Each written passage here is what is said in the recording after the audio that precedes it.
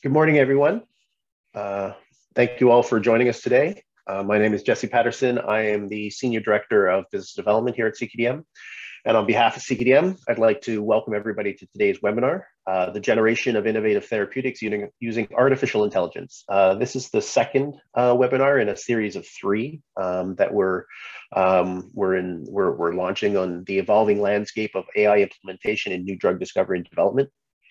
I guess the rapid expansion, in the adoption of AI, in biopharma R&D means that staying on top of, the current state of the art can be challenging. Everything's changing, everything's evolving, new things are coming out. So we're happy to be able to kind of leverage our, network, our connections within the biopharmaceutical industry to organize this event and bring a bit of a global perspective of kind of the current advances to the Canadian and Quebec ecosystems. First, a couple of quick housekeeping notes. First, if you have questions for consideration during today's panel discussion, they can be submitted via the chat function or there's a Q&A function. However, please note that there's already been several questions kind of pre-submitted during the registration process, so we may not get to questions that are submitted today, but we'll do our best. Deuxièmement, pour ceux d'entre vous qui sont intéressés, une traduction est disponible pendant la webinaire d'aujourd'hui. Pour y accéder, vous devez cliquer sur la petite icône de la planète dans les contrôles de la réunion. All right. So for those of you, I'll take a couple minutes just to kind of introduce you. For those of you who don't know CQDM, we're a Canadian biopharmaceutical research consortium. We have a unique model that allows multiple players within the sector, including academic, early stage biotechs, global pharma, and co-funding organizations such as patient foundations or disease foundations to kind of come together and fund and more importantly, de-risk early stage technologies. So, our mission really is to support and facilitate multi-stakeholder collaborative R&D that accelerates transition of leading edge discoveries into vaccines, therapeutics, and diagnostics. And I want to kind of take a moment to focus on that accelerates translation because I think that really does apply, to AI, and that's really what AI is doing in kind of revolutionizing a little bit of how how biopharma R&D is being done. And it's why that AI and its use in biopharma has become a kind of a priority research area for CQDM, and why we're proud to be supporting kind of the development of some next generation AI-enabled tools for drug discovery and development. Canada, I think for a long time has been, globally recognized for the strength of our biopharma research ecosystem and the results that we put out. And more recently, on a global perspective, I think we've really gotten international recognition for our strengths in the AI field. So when you combine those two strengths, I think we can create a really powerful and have created a really powerful AI biopharma ecosystem in Canada. So at CQDM, we look forward to working with kind of our public and private partners in the AI ecosystem and biopharma ecosystems and supporting these kind of multi-stakeholders projects in this expanding sector. And I also just want to mention, I've mentioned kind of public and private partners a couple times, but when I'm saying multi-stakeholder or I think, or collaborative research, I think what I also want to highlight is the importance of multidisciplinary research. And in Canada, interprovincial, so bringing across groups from across Canada together. I think that these are key factors for leveraging the expertise from Canada and will be of particular importance for driving innovation in the AI and biopharma sectors. And to do this and to leverage our unique collaborative model to bring this forward, we've developed an extensive network of partners from across many sectors of the biopharma research, and more recently I've been expanding that to include the AI sector. And so we've got a number of partners in there, strategic partners, including Toronto's Vector Institute. Therefore, we're extremely grateful that Matthew Johnson, the Director of Innovation at Vector Institute, has accepted our invitation to open today's webinars with a couple comments. Vector is an Ontario-based, not-for-profit kind of corporation or organization dedicated to the research in the field of AI, and with excellence in machine and deep learning, and a particular relevance for this webinar for today's discussion, really does have a focus on the applications of AI in health as a key strategic pillar. So Matthew, floor is yours, and please go ahead. Okay, thanks very much, Jesse, and good morning, everyone. Bonjour. Thanks for joining us this morning for what should be a fabulous discussion on the applications of AI in therapeutic development. As Jesse said, my name is Matthew Johnson. I'm a Director of Industry Innovation at the Vector Institute for Artificial Intelligence in Toronto. We are one of the premier AI research organizations in the world and one of 3 specialized AI institutes in Canada. Vector was created in 2017 with foundational support from the Government of Canada, the Government of Ontario, and a visionary group of enterprise sponsors representing a broad spectrum of the Canadian economy. We are up to 31 of these sponsors now, including a few new ones that will be announced over the coming weeks. And so when I joined Vector 2 years ago, I recognized the opportunity for innovative biopharma companies in Canada, much like the big tech companies, banks, consulting firms, telcos, really to leverage the leading edge research and talent emerging from Vector. And so we went about expanding our partnerships in this sector.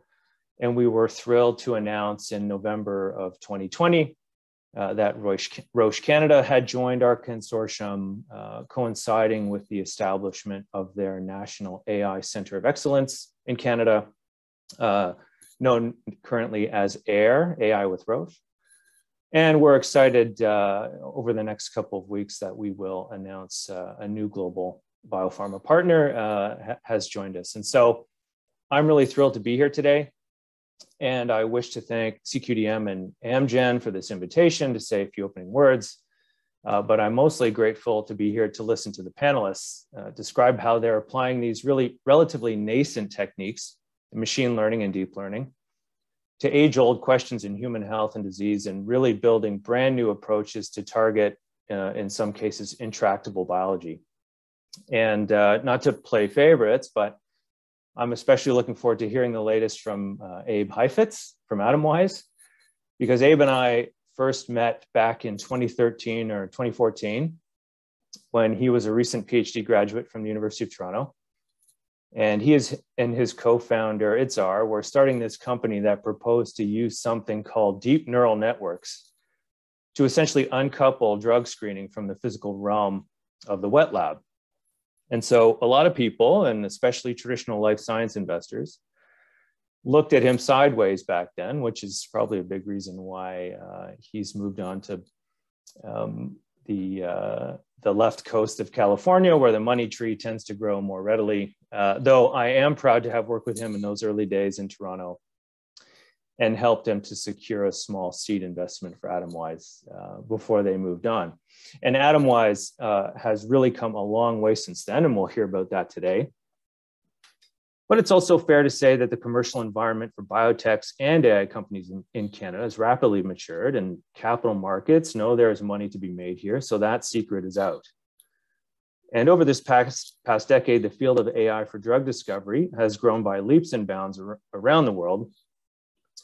But those deep roots in Canada for both biomedical research and AI, the roots from which Atomwise and Valence Discovery, another presenter today, have sprung, position Canada as one of the leading jurisdictions in the world to bridge advanced AI with biopharma R&D, and ultimately across the entire biopharma value chain, from discovery through clinical development, manufacturing, commercial operations, and even post-market surveillance.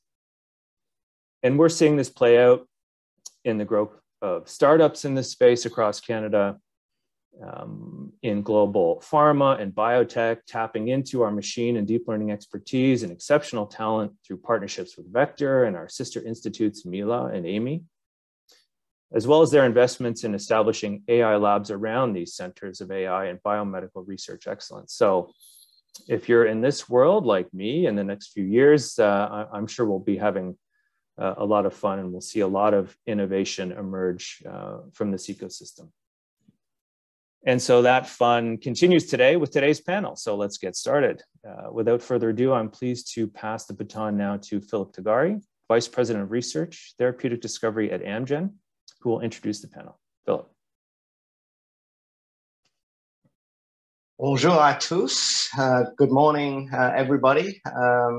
It's a great privilege to speak to you today as part of the second in a series of webinars that address the, as it were, grand concerns of drug discovery. The first webinar, which is still available as a recording on the CQDM website, and I strongly recommend that anyone who is listening today who didn't attend the first webinar, go and listen to the recording. The first webinar dealt with really, what to work on in terms of drug discovery. So which biology, which indications, and particularly which drug targets. And that is, foundational to our industry. Today's webinar, by contrast, really focuses on, the hard work we do in the industry to turn those insights into from biology and medicine into potential therapeutic candidates, medicines that could make a difference to thousands or millions of people who have few or no alternatives. And we don't underestimate how difficult that is. It's an enormous endeavor. I have over 500 people in my own organization working in the laboratories, essentially around the clock, to find new and innovative therapeutic candidates. And so there's been an enormous amount of interest on the application of machine learning, deep learning, and artificial intelligence to make this process faster. Patients are waiting for our medicines to allow us to deliver better therapeutic candidates and to foster innovation in the industry. And so today's webinar is really focused on the generation of therapeutic entities. There's a bias somewhat towards chemistry in presentations, and that, as we just heard, is really based upon the maturity of the use of high-end computational techniques in discovering new chemical entities. But I'm very pleased to say that we have a presentation from Marinna, Madrid, co-founder of Cellino Bio, which will show you how AI can be transformative as we think about cell therapy. So buckle up, and I hope you enjoy the presentations, and we're looking forward to a really good discussion afterwards. And so now I'd like to introduce Daniel Cohen from Valence for the first set of presentations. Daniel.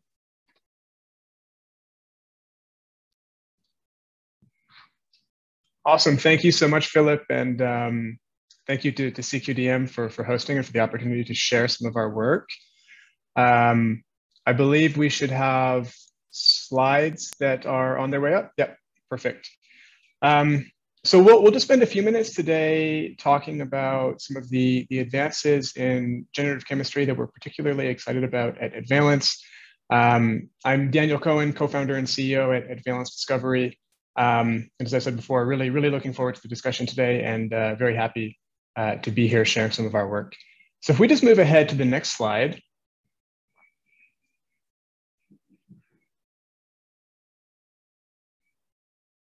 Yep, just jump ahead to the next slide, please. Thank you.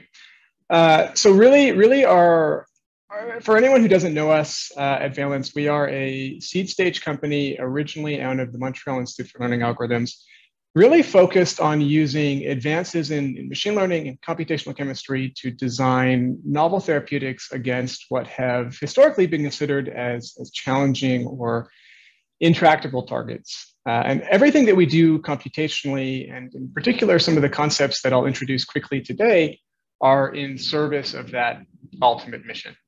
And if we jump ahead to the next slide, what Philip had asked us to touch on today is something that we spend a lot of time thinking about at Valence, and it's something that we feel is especially relevant in the field of drug discovery compared to other domains like natural language processing or computer vision, which is how much data do we actually need to enable AI-based molecular design. If we jump to the next slide, Well, one of the reasons that this is so important is that, as I'm sure everyone on this call knows, is that deep learning typically goes in hand with large amounts of data. But for reasons related to timing constraints, infrastructure constraints, resource constraints, biological constraints, we simply don't often always have access to these very large data sets in a drug discovery setting, especially as we advance in a program and begin to focus on properties beyond just potency, or if we're working on more novel areas of biology with limited or no historical precedent. So you can take, for example, the chart that's shown on this slide from a real-world drug discovery program in early lead optimization. And you see that for many of these parameters, we have less than 50 data points available. And for approximately half, we have very few or no existing compounds that satisfy the activity criteria of interest. If we move to the next slide, we can ask, well, what about large pharma? What about public consortia? Surely all of that historical data makes this a non-issue. One of the biggest challenges that's, I think, unique to drug discovery is the nature of chemical space itself and how it's organized, and the fact that we often end up in very new subsets of either chemical space or biological space that are distinct enough from what we've pursued in the past, but existing data sets have limited utility. And one of the problems that we're most interested in at Valence is this question of how you can generalize from known or existing chemical and biological space to new space, even for example, in the absence of any known ligands or for an entirely novel target. And if we move to the next slide, one of the ways in which we can approach this problem is through the development of entirely novel machine learning approaches that are better suited to the very unique constraints of drug discovery. So from how we featureize these small molecules and ligand target complexes to how we can learn computational representations of SAR in very low data environments, to how we screen, design, optimize, and synthesize novel compounds, all the way through to how we can use computational tools to enable better collaboration between medicinal chemists and computer scientists, which I believe is something that Ola will touch on later this morning. But if we just jump ahead to the next slide, I think we just want to spend a minute or two here touching on three themes that we're very excited about at Valence that we believe really challenge this notion that you need very large amounts of data to enable effective molecular design. So we'll touch very quickly on how you can efficiently generalize existing SAR, how you can make predictions on key properties, and how you can drive optimization against multiple parameters, all in what are fundamentally low data environments. So if we jump to the next slide, the first concept I want to touch on very briefly is a concept in machine learning called out-of-distribution generalization.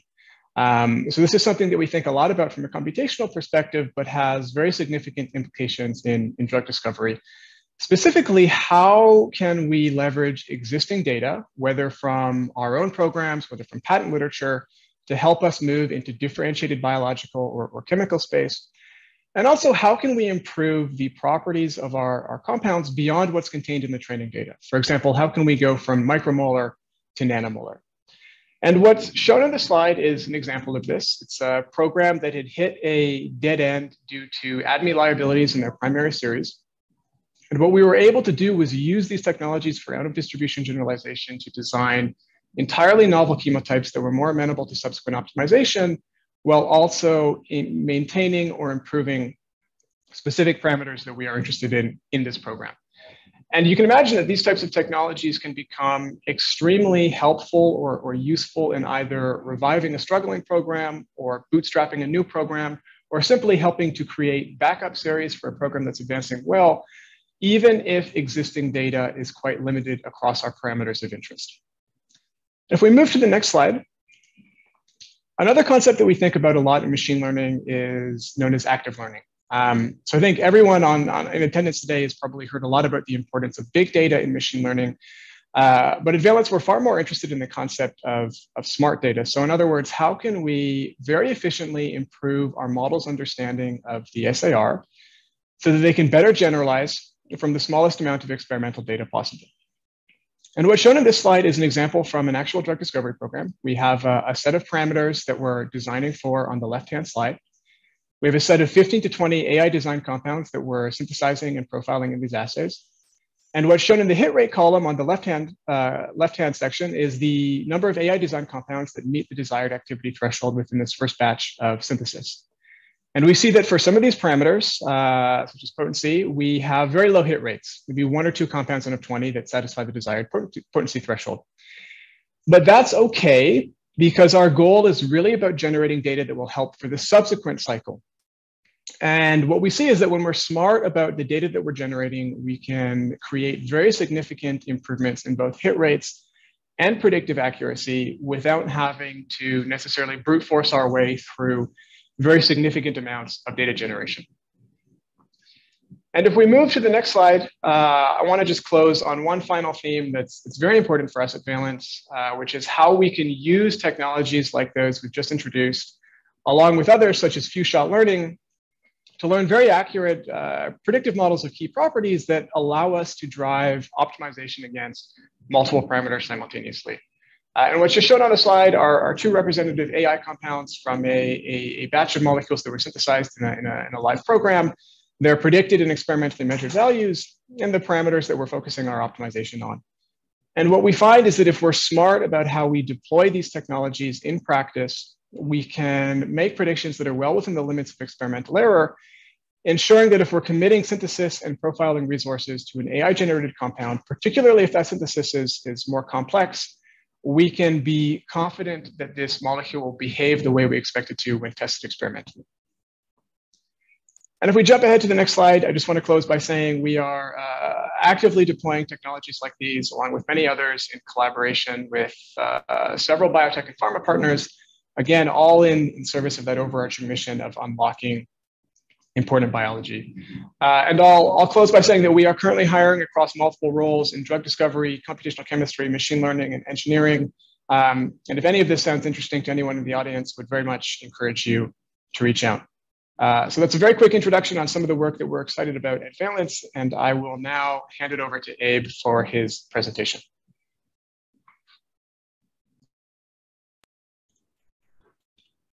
Thank you, hello and bonjour. I appreciate the chance to tell you about our work at Atomwise. Matt, it was good to see you. I don't know if most people in this audience know, but Atomwise wouldn't exist without Matt's hard work back at Ontario Centers of Excellence. Let me begin actually just going through the presentation, and on the next slide you'll see a précis that summarizes what we're doing at Atomwise and what I want to cover today. So if we could go to the executive summary slide, the next slide, please.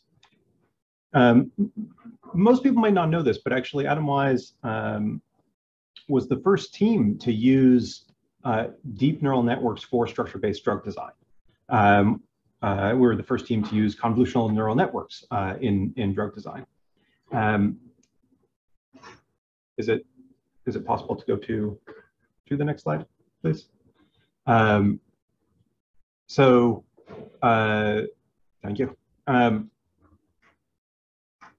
We had the good fortune to be at the University of Toronto when modern machine learning was being kicked off. The computational biology group, where my co-founder and I were students together, was literally across the hallway from Jeff Hinton's machine learning research group, and of course everybody is very familiar with the work of that team and has used those technologies. If you ever talked to Siri or Alexa, if you've ever unlocked your iPhone because it recognized your face, millions of people use these kinds of technologies every day, and so those breakthroughs were based on convolutional neural networks.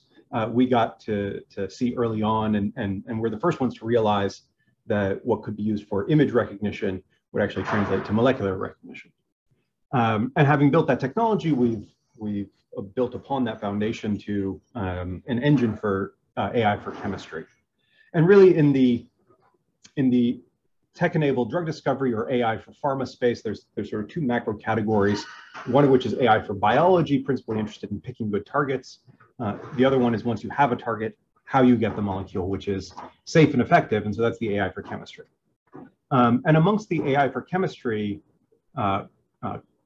efforts out there, I believe Atomwise is unique versus everything else that I've seen in that we use a single global model to make all of our predictions. So irrespective of which protein target you are working on, we use the same model to make predictions on everything. And what I've seen everybody else do is build local models.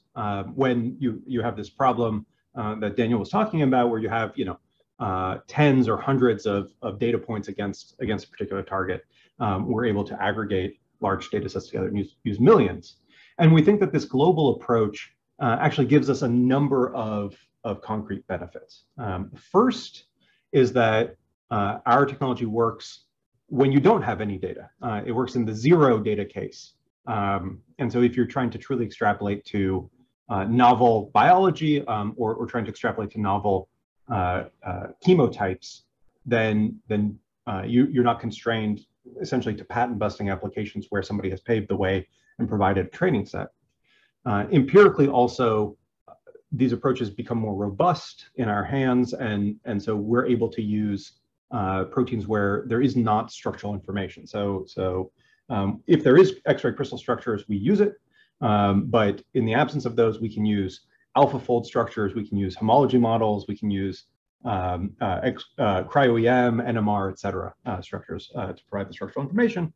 And our approach is robust enough that we succeed with those. And then critically, and I'll talk about this a little bit, we get the benefit of network effects. And so what I mean is every project that we work on, because we have a global model, as we tune and improve that model, those improvements carry on to every other project. And so the accuracies are improved for every other project as well. And we believe that network effect is actually critical to achieving the kinds of accuracies that are necessary to play in this space. Those are big claims that I just made, really big claims. But in fact, I'm quite comfortable making them because in the first era of Atomwise, we spent a huge amount of effort in validating the technology. And we partnered with large pharma, with emerging biotech, with hundreds of academics around the world. And we were just able empirically and prospectively to deliver success after success after success.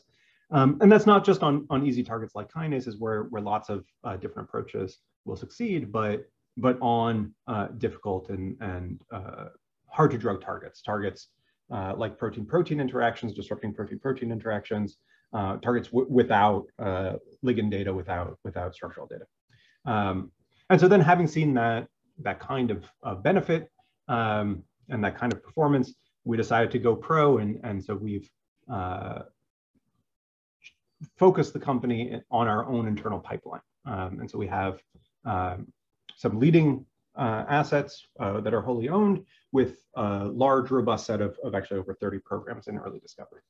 And so that's on one slide, the work of Atomwise. Now, let me move on to the next slide, and I will I'll try to give you a deeper dive into this. And I think panels are always much more interesting when there's debate and contention. So I'm trying to be a little bit provocative here deliberately. And this is about the AI and bio and picking of targets and so forth, because there's a lot of work in that. And at Atomwise, one of our fundamental contentions is that there's actually a lot of biology where there's no contention about whether you want to be able to drug it. It's just hard to drug. My favorite example is KRAS, right? Like if you had gone to anybody a couple of years ago, they would have said, obviously I want drugs against KRAS. It wasn't a problem in understanding the biology. It was really just a problem in getting the chemistry. And so there's about 20,000 genes, and only a tiny fraction, about 4%, have ever had FDA-approved drugs brought to bear against them. And so in some sense, the entire, whatever it is, $1.2 trillion pharma industry fits into this tiny green slice. And it's tiny even relative to the targets where we have good evidence implicating them already in human disease, but where we've never been able to bring medicines to bear against them. And so in some sense, the work at Atomwise is about moving that 16%, the blue slice, into the green slice and expanding that green slice. Of course, to do what's never been done, you need technologies that have never existed. And so on the next slide, I will talk a little bit about this. Fortunately, there are technologies today that exist. And on the next slide, I can show a visualization. Essentially, if we could move to the next slide, please. essentially, the synthetic chemists have been incredibly productive. And they have given the pharma industry access to a massive chemical space, which is untapped, which is diverse, which is high quality. And so this is by the adoption, it's really cultural shift, the adoption of what's called synthesis on demand. And the way I explain this is it was really a business innovation that the chemical vendors no longer wanted to store inventory. They had the idea that I'll get working after your check clears, right? So that's mostly been a business innovation. What it meant was that they no longer store the compounds on the shelves in their warehouse. They store the building blocks, and they know they have 300,000 building blocks. They know 100 different coupling reactions to put those together. And so in one synthetic step, you can get 300,000 squared molecules. Or in two synthetic steps, you can get 300,000 squared molecules, right? And so the size of these catalogs grows incredibly quickly. And so today, you, me, anybody with a credit card and a web browser can order any compound out of a list of 20 billion compounds. And so that's already about 4,000 times as large as the largest big pharma collections. And so that's incredible and has never existed. And these are available in 4 to 6 weeks.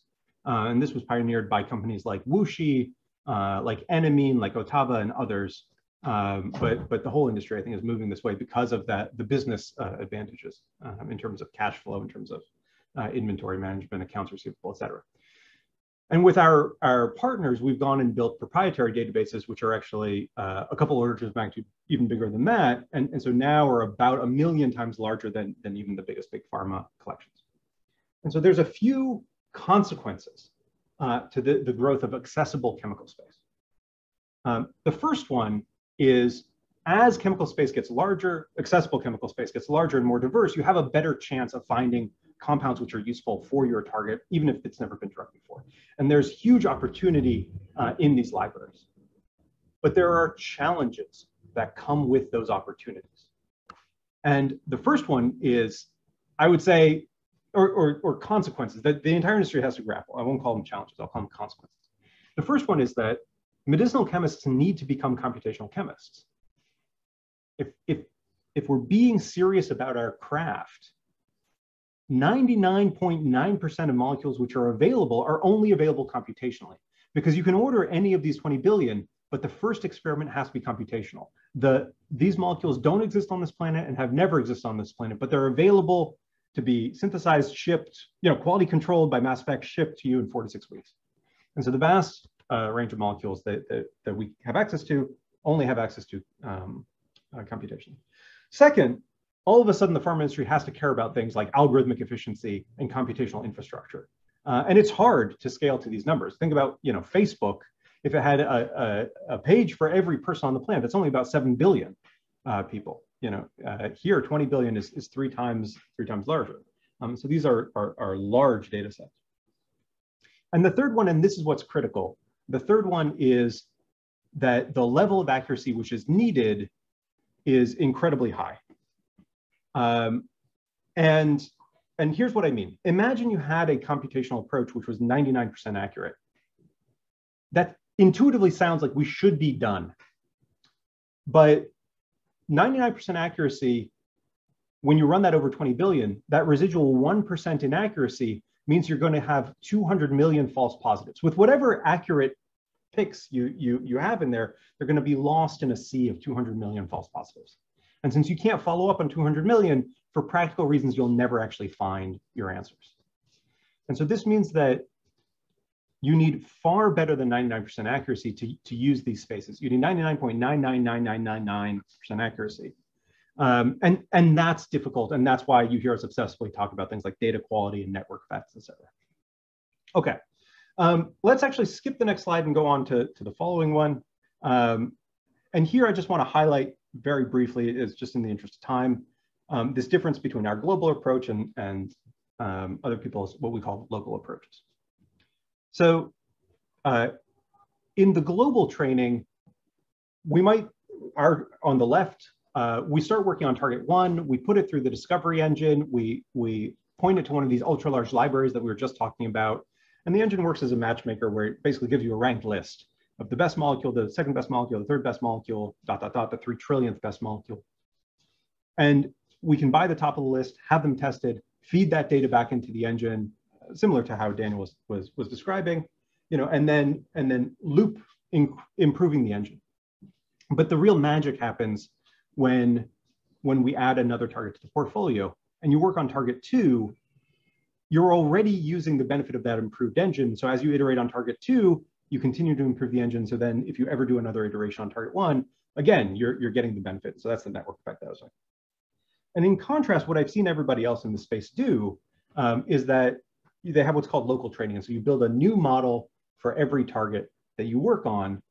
And in essence, not only does that constrain you to needing a training set for that target, but further, you kind of hit reset on your accuracy when you move to a new target. And so you don't get the benefit of those network effects. And so, as I said, we think that's challenging.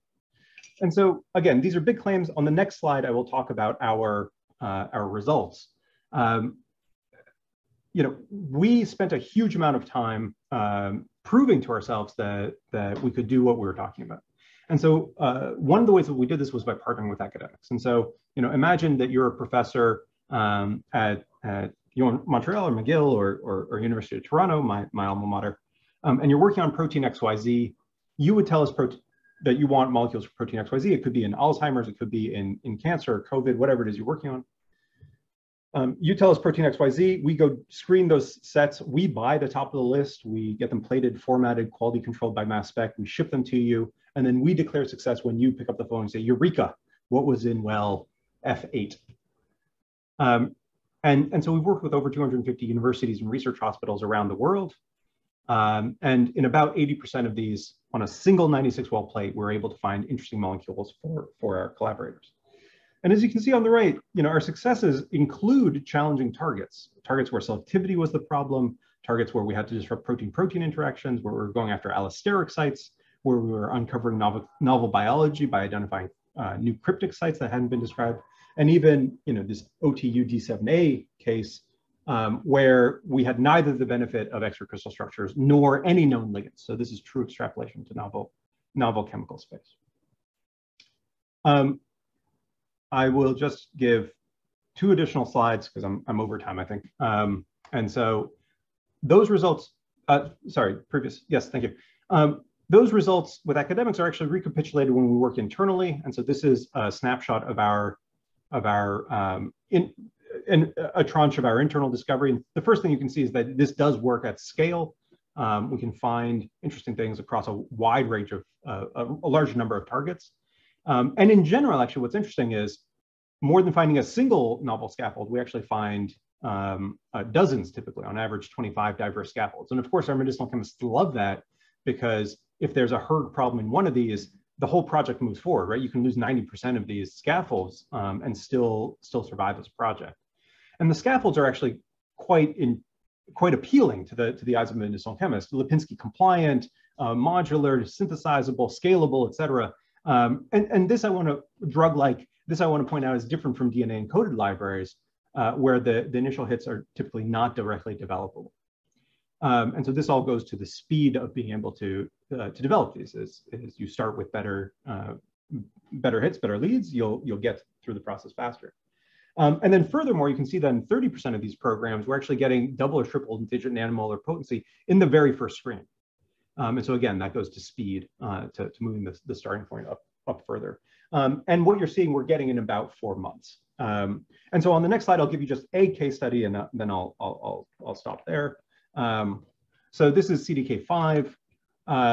So with CDK5, there were sort of 2 bars. Other people had described CDK5 inhibitors, but nobody had described CDK5 selective inhibitors, and you want selectivity over CDK2. And so that set up 2 bars of success. The low bar is we want to find novel scaffolds with novel IP, so potent and novel. The high bar was potent, novel, and selective. And spoiler alert, we're going to clear both bars. And so here we screened 16 billion compounds, and out of those we selected a diverse set of 786 scaffolds to be physically tested. And so this is 0.000005% of the catalog.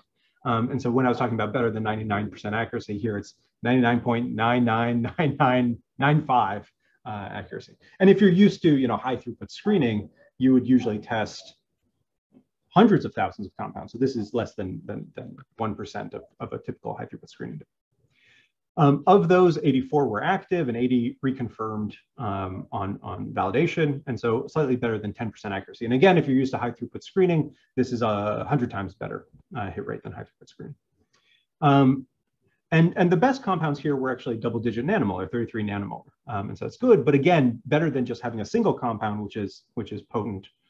We actually had 15 diverse scaffolds of double or triple-digit nanomolar potency, and so that's very exciting to our medicinal chemists because of the optionality. And then you can take that data and turn it on the right-hand side, and you can plot CDK2 selectivity, and you see that we have 4 scaffolds that range from 10 to 60-fold selective, which again, nobody had been able to deliver. And all the data that you see on this slide was done in 4 months and $75,000. And so I won't get into our ADMET modeling here. I was focusing on hit discovery because that's what you need to work with these ultra large catalogs. These same ideas can be applied in our hands to ADMET modeling as well. But I'm way over. I apologize to my co-panelists. I'll stop there.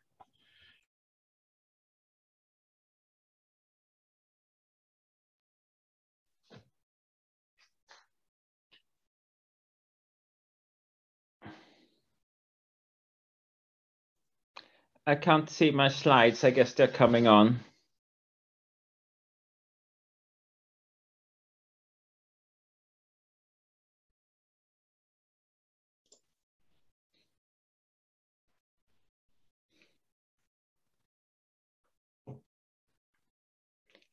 You should be up in a minute, Ola. Okay, good.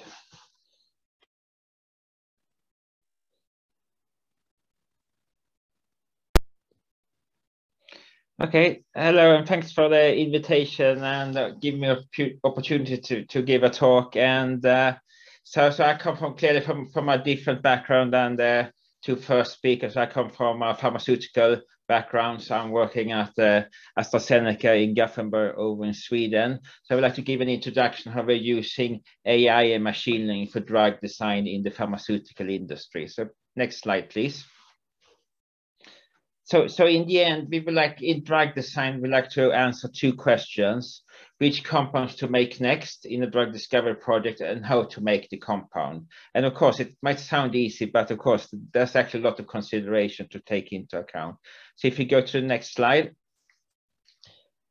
So basically just so to say introduction, how we optimize compounds. We go through compounds for so to say optimization for what's called a design, make, test, analyze cycle.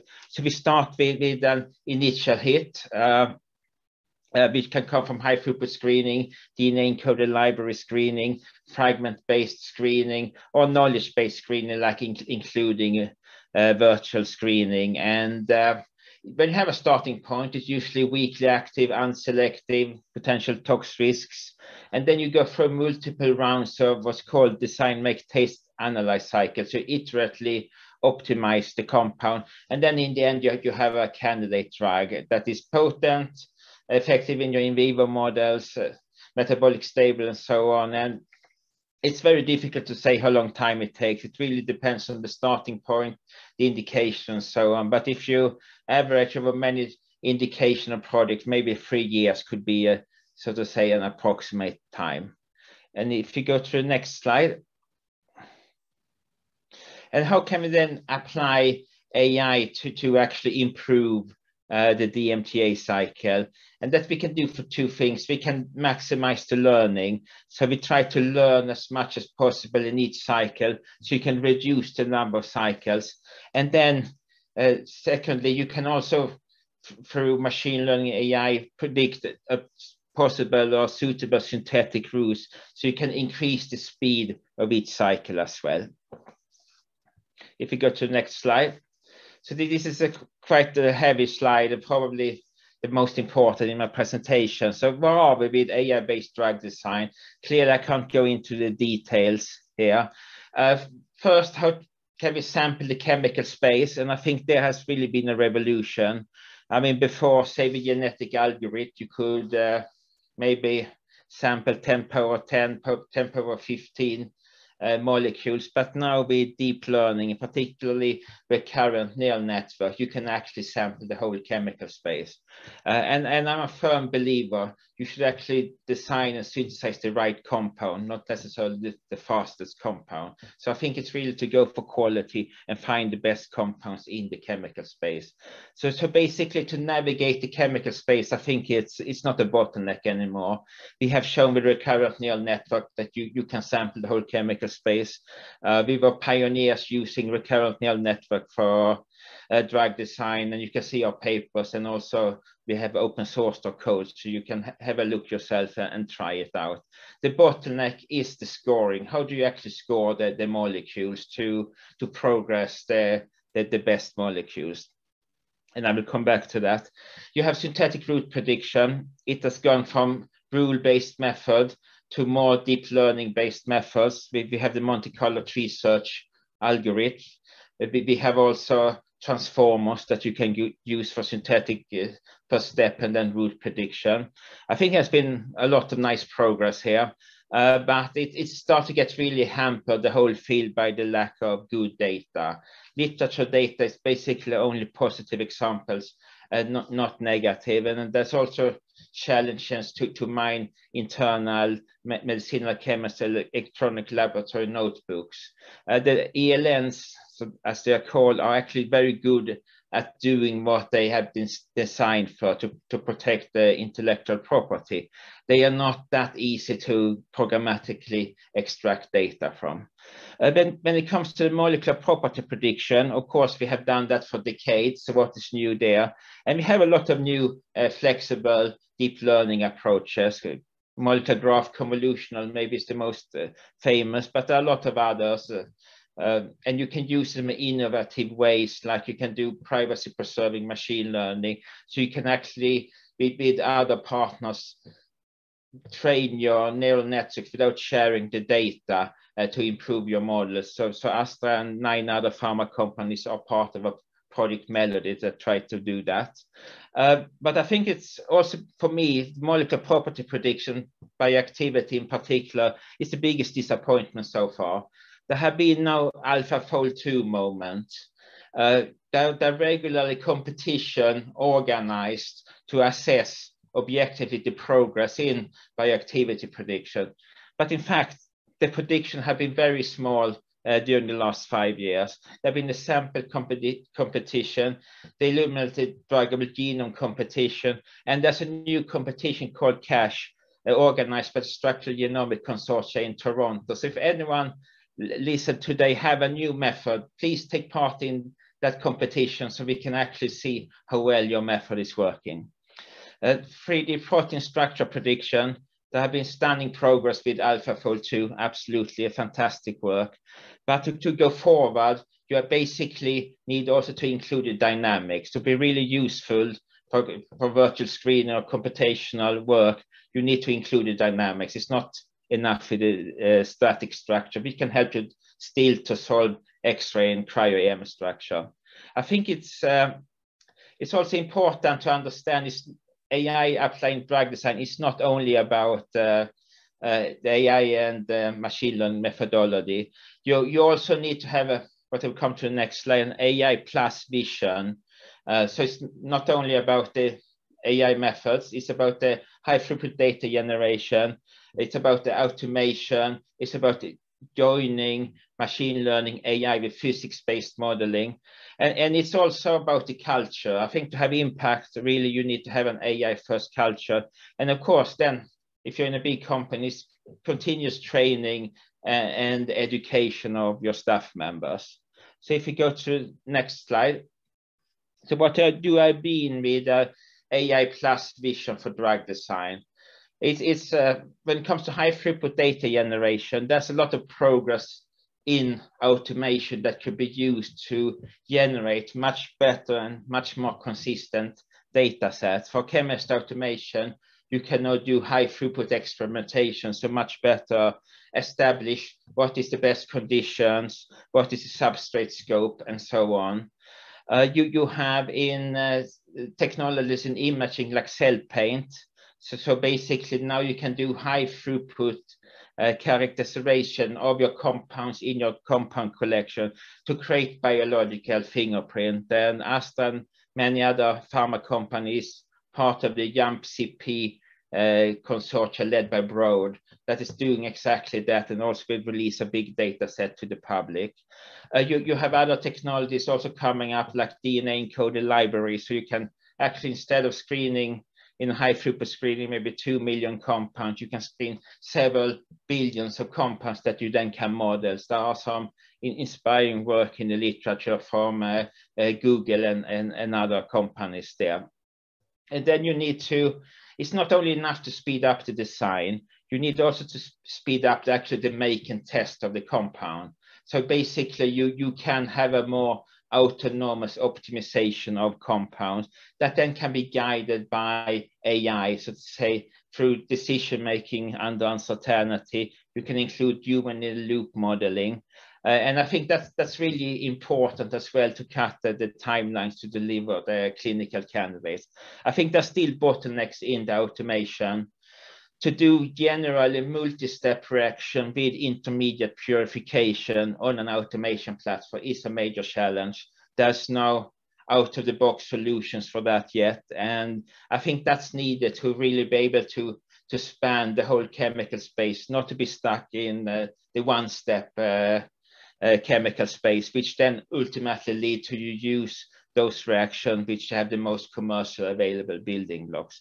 Combination with machine learning AI with physics, I think will be a very important topic. It's already, but I think it will be very important in the future. I think to really have a breakthrough in predicting affinity, I think you really need to combine the AI with physics, develop new force field, speed up the free energy perturbation calculation, relative free energy perturbation calculation for optimization, absolute free energy binding calculation for more hit finding, to basically to come to true accuracy. You can get this alpha 2 moment in, so to say, in prospective competitions. If you go to the next slide. So I think what's important when it comes to AI, because that's usually very, let's say, contentious. So I think it's very important to keep a balanced view. I mean, it has a tendency to polarize. So I think it's actually important, and I hope we can do that in the following discussion, to keep a balanced view, to acknowledge that progress have been made in molecular generation, in synthesis prediction with AlphaFold 2. I think it's fair to say the progress will continue. There will be better hardware, high throughput data generation, as I mentioned. There will be novel and innovative algorithms. I don't think transformers is the last word. It's very efficient algorithms, but I think there's something more coming after that. And as mentioned, for affinity prediction, deep learning-based force field have a potential to actually solve that problems. There are also properties that I think that will always be difficult to predict with machine learning AI. In vivo properties directly from molecular structure will be difficult. And it's because several factors. It's very expensive to generate the data. The data have a lot of variability, so you're much more unsure about your data points, its exact value.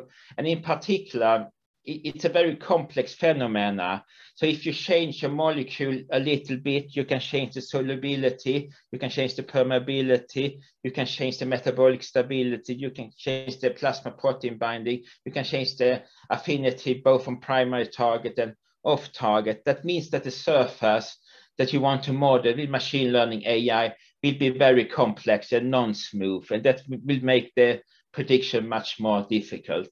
If you go to the final slide. And then, of course, it's important, what does success look like?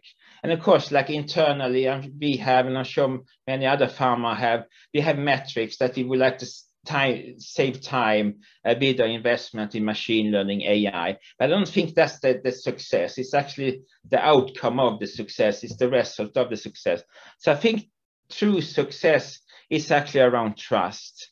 that you trust the AI design molecules in the same way that in a drug discovery project, you trust the XY crystal structure. So that's two parts. You trust in the prediction for the individual molecules that they are reasonably correct and the molecules are worth to synthesize. But it's also the trust that if you run a project in an, AI first mode, you can actually come to the endpoint, the clinic candidate faster than with traditional methods.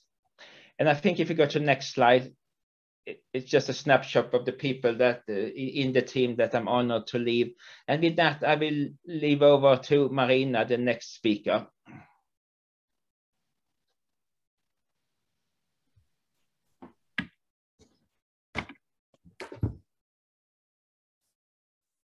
Thank you. Hi, I'm Marinna, co-founder and chief product officer at Cellino. And I'll start when my slides come up.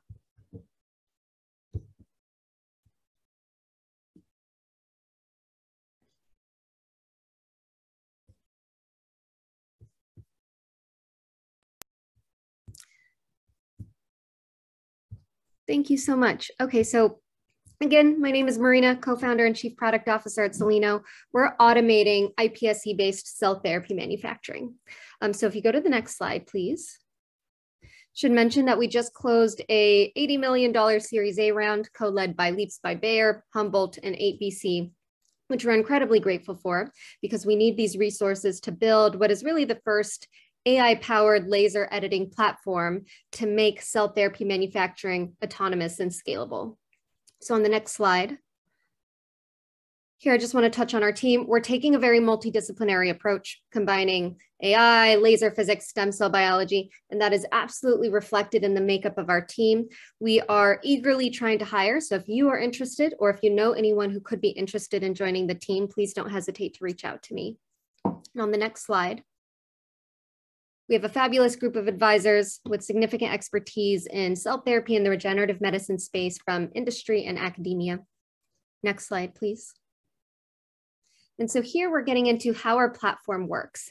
In Abe's presentation, he mentioned that the problem is really target engagement and not target selection.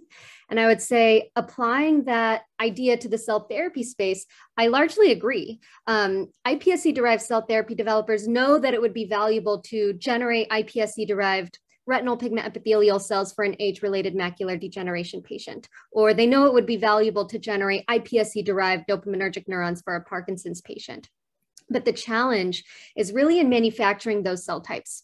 And so what we're doing is we're using AI, image-guided machine learning, combined with laser editing and automation and robotics to enable the manufacturing and to make it more precise, more consistent, and more scalable. On the next slide, this is an image of our automated R&D system. This is well plate based. So we have a robot in the middle that takes 96 well plates and moves them from subsystem to subsystem. So the incubator, automated liquid handler, automated imaging system, automated laser processing system. And what's nice about using image-guided machine learning and laser processing, here we're using a well plate-based system, but image-guided machine learning and laser processing are also compatible with closed manufacturing. So in parallel to running this automated R&D system, which we have up and running right now in our Cambridge location, we are also in the prototype phase for a GMP grade system, which is based on a closed cassette, but still uses these image-guided machine learning algorithms to characterize cells, make better in-process decisions, and still uses the laser processing to manipulate or remove individual unwanted cells. And so I should also mention, one of the ways in which we're using this automated R&D system is to take the large volumes of experimental data that are necessary to train the machine learning and deep learning algorithms that we're using. And the automation is all enabled by our software infrastructure, which we have a schematic of on the left. If you go to the next slide, this is a workflow for how we engage with the automated R&D system. We are taking traditionally manual protocols. So for example, reprogramming, going from CD34 positive cells to iPSCs, or differentiation, going from iPSCs to retinal pigment epithelial cells or dopaminergic neurons. And these protocols have traditionally been performed manually. It's a tedious process, requires a high level of operator expertise. But we optimize these protocols on the bench, similar to everyone else in the industry. And then we transfer these protocols to the automated system. And so the cells and the reagents are transferred to the automated work cell. The automated work cell can go through these iterations of incubation, liquid handling, imaging and machine learning based characterization, and laser processing at whatever frequency is necessary. So for example, in the case of reprogramming, we typically image about once every doubling cycle. But in the early days of reprogramming, those first 2 weeks, as the colonies are emerging, changes are happening very quickly. So in those phases, we image much more often, about once every 4 hours, which is not something that would be feasible to do if you weren't using an automated system, because no one wants to come in the middle of the night to image cells. But we run the process for reprogramming or differentiation on that automated work cell. At the end, we remove the cells. We run the same NQC release criteria assays as everyone else in the industry. We're not yet replacing these NQC assays with machine learning, not until that is more widely accepted by regulatory agencies. But the reason I like to mention that is because really what we're using machine learning and deep learning to do right now is to make better in-process decisions, to enable the automation, to make the process more consistent, to make the process more scalable, and to therefore improve our yield. But by running these processes, we also continuously collect more data that can be used to refine those image-guided machine learning algorithms. If you go to the next slide, please. These are examples of productionized AI capabilities that we're using for our first product. Our first product is automated iPSCs, starting with CD34 positive cells, going through the reprogramming process, ending up with iPSCs. So we have a productionized AI algorithm for identifying the location of each and every single cell. And so this is something that might typically be done with a DAPI stain, but we don't want to have to stain our cells in process with a stain that requires sacrificial sampling. We want to be able to identify the nuclear location of each and every single cell in bright field. And so we have a cell location inference algorithm that achieves that. It's most important for identifying the cells outside of colonies to target them for laser removal, because we also have a separate algorithm that detects colonies and draws boundaries around colonies. And it also enables us to click on a colony and see images of that colony back in time. So this panel of 3 pairs of images on the right, that green colony outline is the result of that algorithm, and it's marking this colony over the time span of, this is 2 days. And so what that allows us to do is, when we're ready to do clonal isolation, because many of our partners in the iPSC space prefer monoclonal iPSCs as opposed to polyclonal iPSCs. First, we're able to do that clonal isolation with the laser. So we can laser remove any unwanted cells, can laser remove all but 1 colony. But what this algorithm allows us to do is to go back in time for that selected colony and check, did that colony appear to originate from a single cell? Is it indeed monoclonal? Or does that colony appear to have been the result of 2 colonies colliding, in which case it would be polyclonal? So if we go to the next slide, one of the other abilities that we have, since we've built this algorithm that can identify individual cells and identify all the colonies, is to calculate well confluence for every well. And I should mention our wells are square-shaped, and so that's why these look square-shaped. But we've built this confluence detection algorithm both for imaging in 10x and imaging in 4x, and we've measured this algorithm's performance against human manual reviewers. So that red line in that plot is the algorithm, and those colorful dots are all different reviewers that are looking at images and saying, I think this is 50% confluent, I think this is 60% confluent. And so there are a couple of interesting takeaways here. One is you see that the algorithm consistently overestimates compared to the human reviewers. And that's because when the humans are looking at the well, they see the larger colonies. They don't always necessarily catch the smaller colonies or the individual cells, and the algorithm is catching that. But the other piece of this plot that I think is interesting and more important is that there is discrepancies between the reviewers' estimates of the confluence. And so what that means is, if you talk to 5 different stem cell scientists and you show them an image and you ask them, what confluence do you think this is? You'll get 5 slightly different answers. And we wanted to make that estimate much more consistent because confluence is used to make important decisions such as when to passage the cell population. So by using an algorithm that consistently gives you the same estimate for a given confluence, we're able to make those passaging decisions in a more robust, consistent way and able to track information on growth and proliferation rate more robustly. If you go to the next slide. So I mentioned that this is something I like to do at conferences, to show folks these images of a well. So the image on the left is bright field. It's heavily normalized. That's something that's necessary for training our image-guided machine learning algorithms. The image on the right is output. The reason I show this is because the contrast on the left image is not great. But if you look at the image on the right, I like to ask people, what confluence would you estimate this is? And just, take a minute to look at it, make an estimation. And then if we go to the next slide, you can see that it's actually 40%. And I think this is such an interesting demonstration because when I ask this at conferences, I get 50, 60, 70%. So you can see that there's value in having a more consistent metric, especially when that metric is used to make in-process decisions that affect the development and the production and the manufacturing process, like the timeline for passaging. And so if you go on to the next slide, so this is just kind of a fun add-on. So one thing that's interesting about the stem cell space is that stem cell scientists care a lot about their cells. There's a culture of typically, going in on a very regular basis, looking at the cells under a microscope, making sure that they're headed down the right path. And so what we did, since we're using this automated system that's automatically imaging these cells every day, we created this application that's called William the Well Writer, and it takes those images that are taken every day and automatically uploads them to Slack. So now our biology team can look at these images from the comfort of their couch at home instead of having to come into the lab every single day, including the weekends. And if we go to the next slide. So these are examples of applications of laser processing.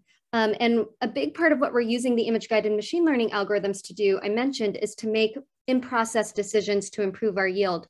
Some of those in-process decisions include identifying cells that need to be removed with the laser. And so in the left panel, in this example, and the images on the top band are all before laser processing. The images in the bottom band are all after laser processing. So in that left panel, you see we've used the laser to do clonal isolation. So we've laser removed all but one colony in a well, allowed that colony to grow out. This is how we generate monoclonal iPSC lines.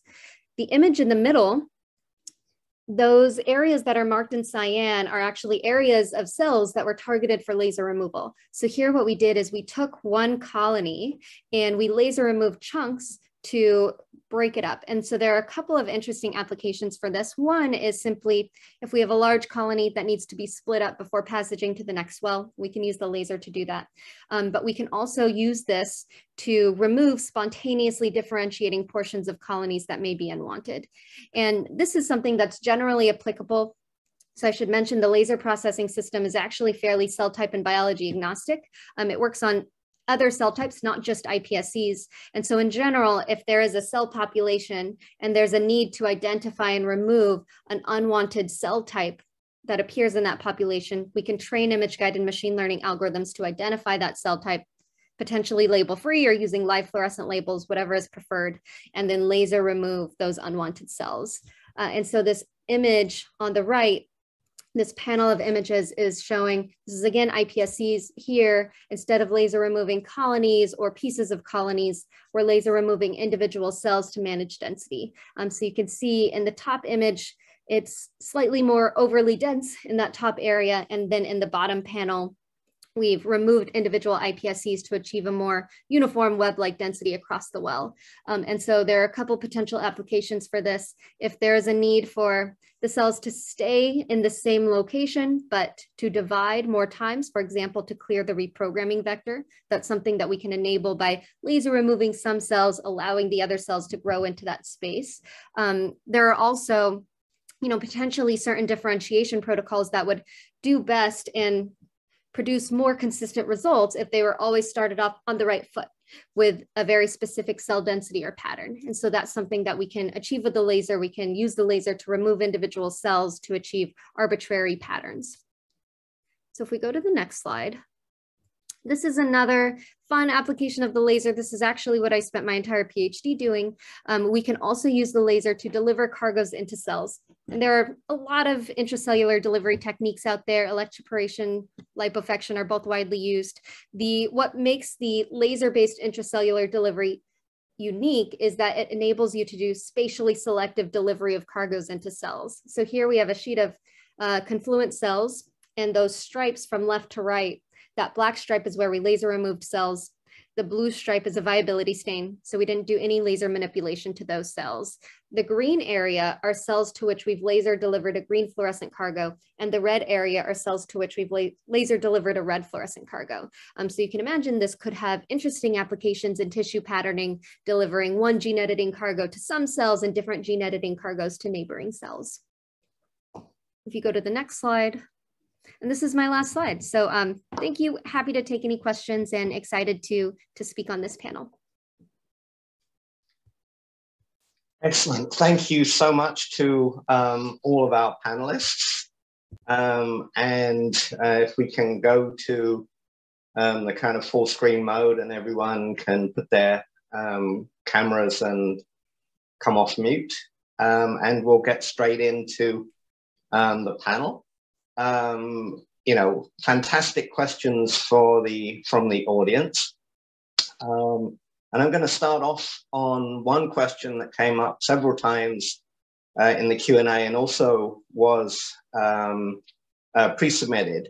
And that is, when do we expect the first genuinely AI designed therapeutic candidate? So, you know, without any experiment behind it.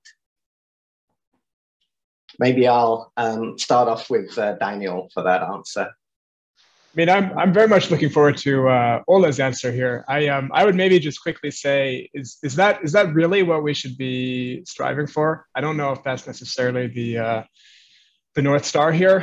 One of the things that we believe very, very strongly at Valence, and something that we spend a lot of time thinking about, is how we can best combine the in cerebro intuition of the expert medicinal chemist with the somewhat unbiased generative design, and how you can blend those two worlds most efficiently.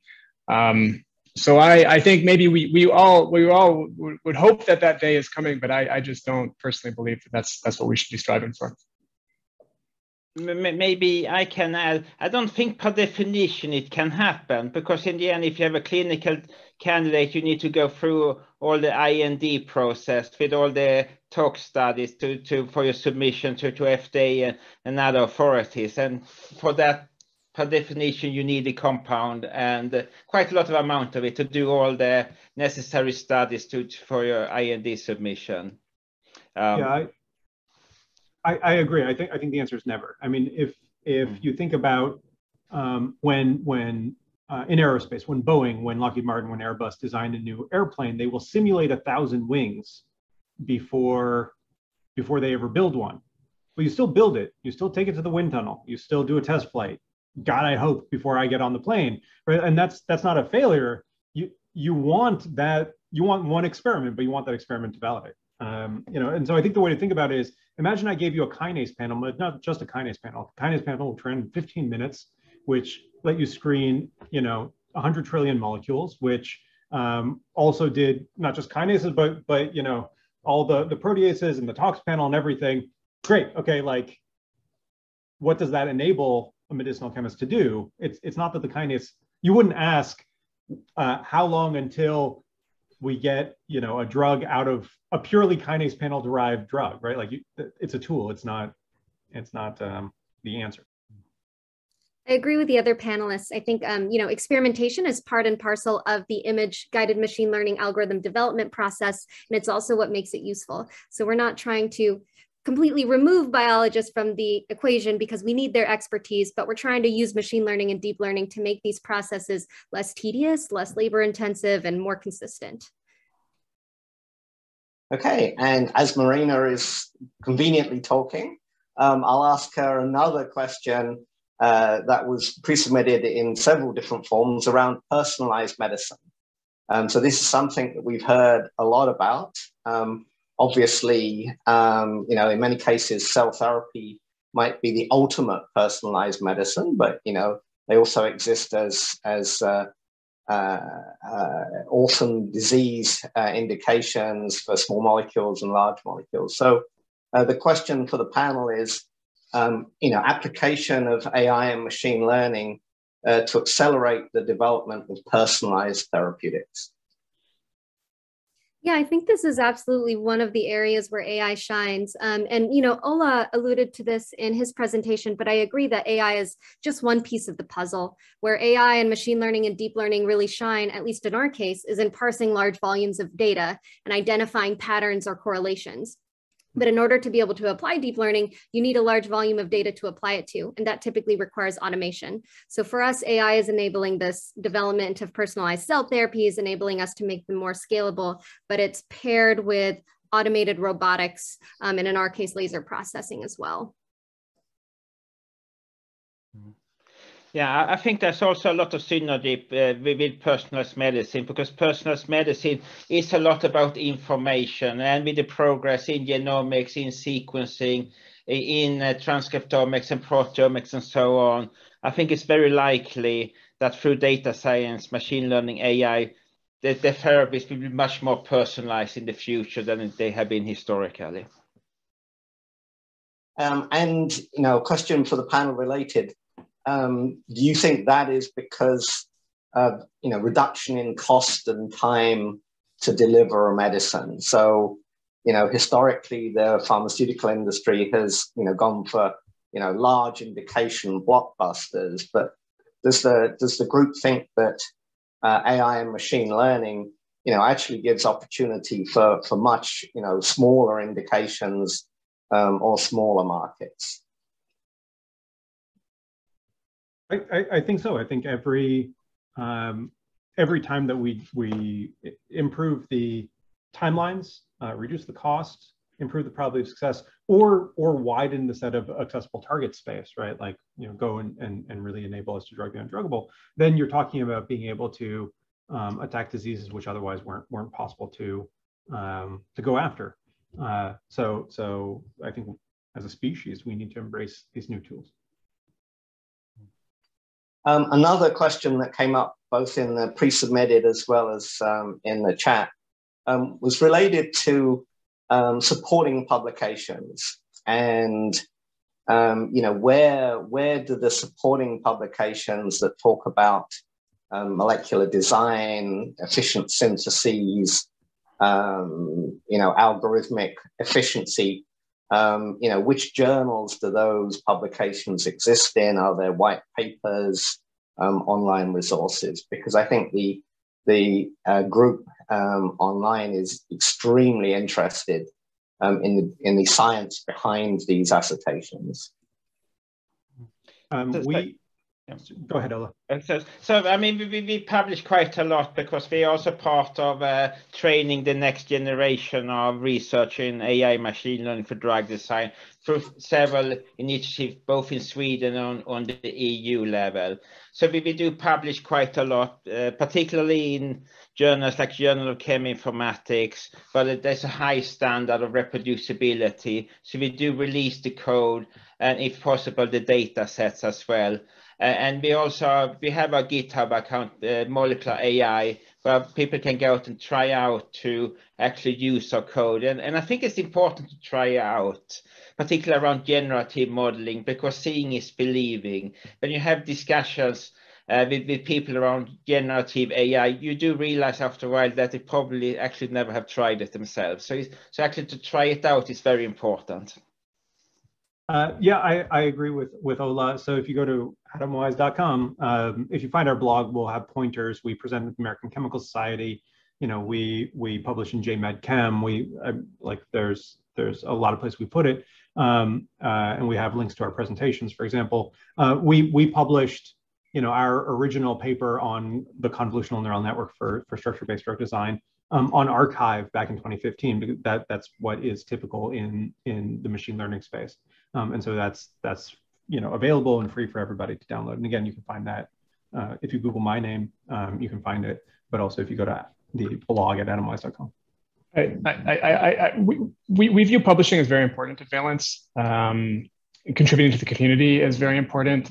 I think one of the challenges that we run into very regularly is that the difference between what it takes to get a paper published in NeurIPS or iClear based on outperforming on some somewhat arbitrary benchmark and what it takes to actually add value in real life is enormous. We often get asked, aren't you worried about publishing? Aren't you worried about revealing your proprietary secrets? I think anyone who spent some time in the space realizes that there's a huge gap there that exists. And I think one of the other most consistent themes we've seen in the community is that the more secretive a company tends to be about what's under the hood, the less there actually is under the hood. Ola and his group are I think, paving the way and setting a great example for the rest of the field in what they're publishing and the openness of what they're putting on GitHub and the like. I think all companies in the space have a responsibility to contribute to the science and help push the field forward. If I could mention just one additional thing, you actually don't need to read our papers. That's the other piece. Is if you're an academic, we run this program that I talked about in my presentation, our AIMS program, the Artificial Intelligence Molecular Screen. And academics anywhere can apply with whatever target and assay that they have. And then we ship molecules to you. And so you get to see in your own hands whether AI is able to succeed on your target. And so if you just go to the website, again, you can find our academic partnering. And then you don't have to trust anybody's paper, right? You don't have to look at their results. You can look at your own results. And so the last question for the panel, and this was a question that came up a lot in the pre-submitted responses. What does the panel think about the role of big tech, moving into drug discovery? So, Google, DeepMind spinning up isomorphic labs, Facebook, Meta now involved in protein folding. Do you think that we'll, see Apple Pharmaceuticals at any point in the near future driven by AI and machine learning?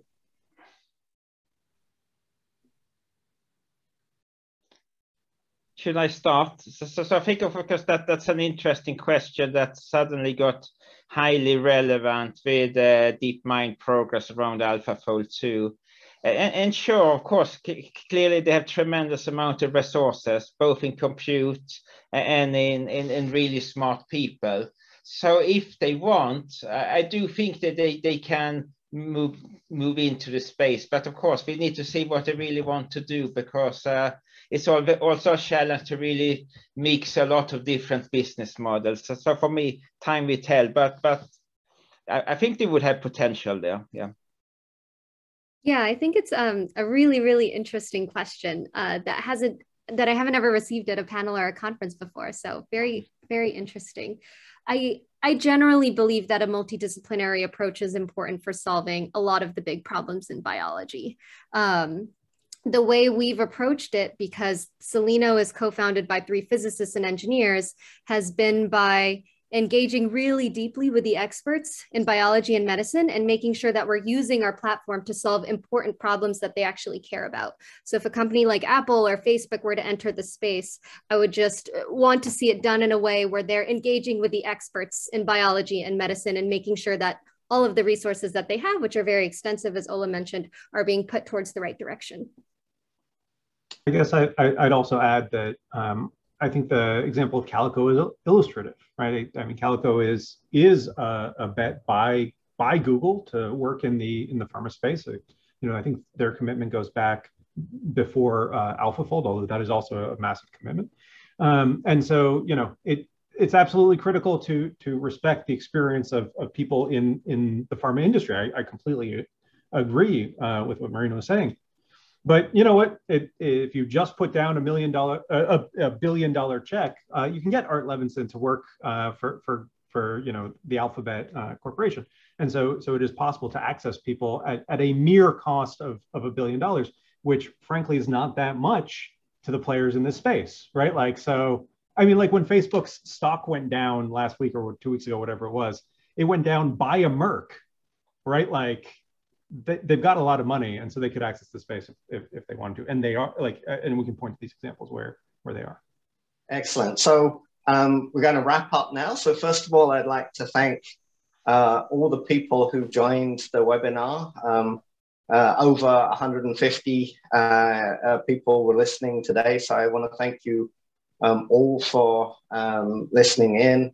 I want to thank those of you who submitted questions ahead of time, over 150 questions. So really good questions. And perhaps I think, we'll think about starting a blog to answer both everybody's online questions, as well as the questions that were submitted during the session that we weren't able to get to. And with that, I'll hand it over to Jesse for the concluding remarks.